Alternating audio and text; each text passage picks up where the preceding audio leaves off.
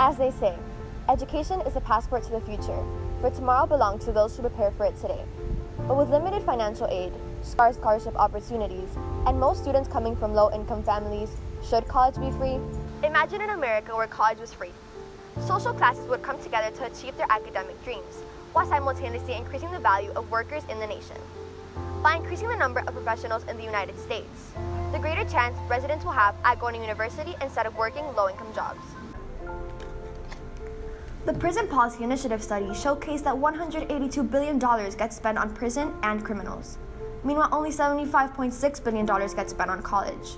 That's a shocking 58% decrease. The taxpayers' money could be used to make college free and benefit the future of America.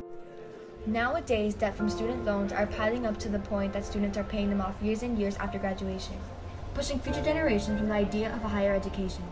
Student loans are turning something amazing, like a new career, into stress.